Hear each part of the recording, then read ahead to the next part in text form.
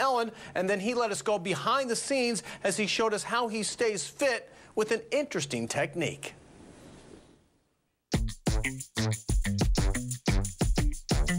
The goal with fascial stretch therapy is to create more range of motion in the body. They feel quicker on their feet, they might feel faster in their runs, they might feel just better in their stance, in their position, whatever position they play.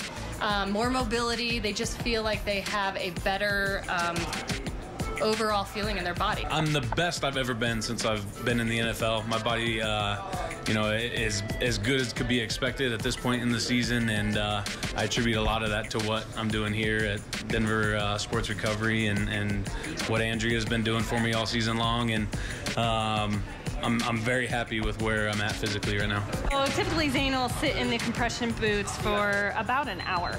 With Zane, we do 3 stretches a week. The goal is for Zane to continue feeling as good as he has all season. We've been doing this treatment since the off season, and he's been coming in 3 times a week here at Denver Sports Recovery. So, you know, we're traveling a full week early. We're going to be on a long plane flight, so that's going to be big to be able to work through that kind of stuff and be feeling really good by the time we get to New York and get through our week of preparation there and feel the best as possible on Super Bowl Sunday.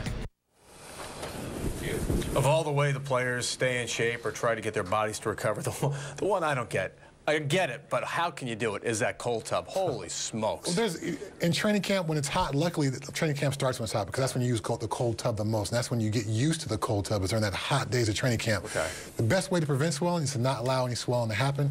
Get in that cold tub right after practice.